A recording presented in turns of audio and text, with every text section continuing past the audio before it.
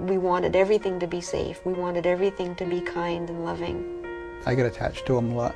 Some we would even name and stuff, and we shouldn't have. They were like our little kids almost.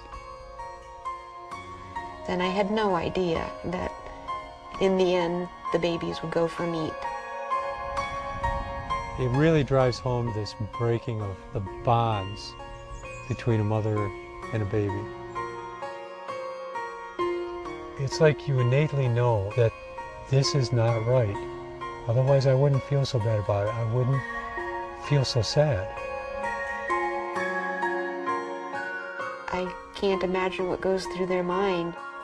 You've loved this animal and then you've sent them off to this horrible death. It's like a bit of your soul dies every time you do it. I really thought that getting a badge would allow me to do so much good. But it's very hard to protect animals that people view as commodities. And I saw the life go out of that individual a little bit at a time. And I never again in my life wanted to be involved in something that took the life out of anything. People in the community called Howard a turncoat. How could a rancher do such a thing? And it just shows you how quickly your life can change. Your feelings, your thoughts, your beliefs, what's important to you can change in a day.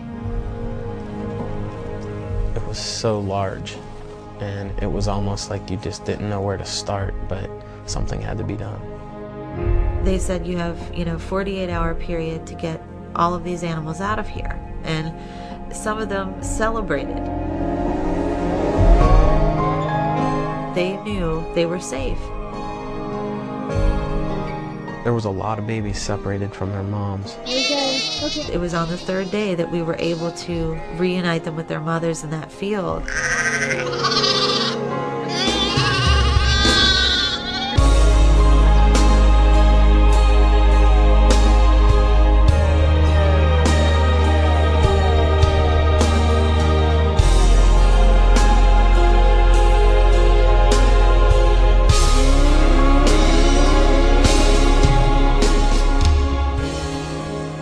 I don't think it's a question of whether or not we're greater or more intelligent. We're just different.